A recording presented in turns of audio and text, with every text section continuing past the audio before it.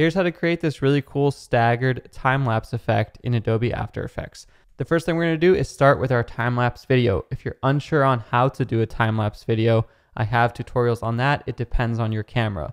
But this one's going to work cool because it's a day to night time-lapse, so we get this unique contrast between light and dark. The next thing I'll do is just duplicate this time-lapse. So I'll press Command D to duplicate it.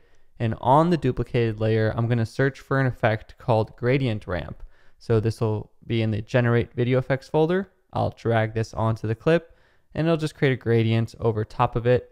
And I'm actually going to change the start and end points, and I'll just click them from left to right instead of top to bottom. The other thing I'm going to do is add an effect called Posterize. That's in the Stylize Effects folder, and I'll click and drag that onto the same clip. So now we have this staggered gradient. You can change the amount of levels from lesser or more, but this is the main idea.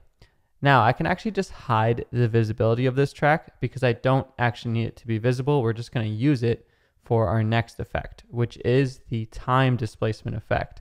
So if I search for the time displacement effect in the time folder, I can find that and drag it onto our original time-lapse clip this time.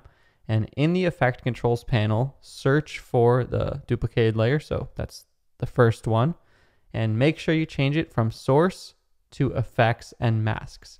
So it's going to take a look at this layer number 1, which is this one.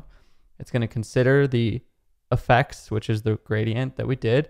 And then you can adjust the displacement time to be greater or smaller. So in this case, here's what 6 seconds difference between each cut looks like. I can do more. It depends on, how long your time-lapse shot was.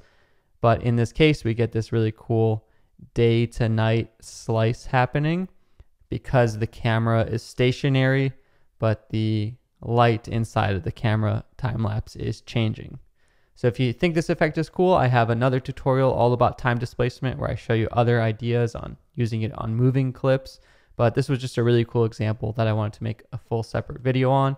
My name is Justin Odisho. Thank you so much for watching, and I'll see you in the next video.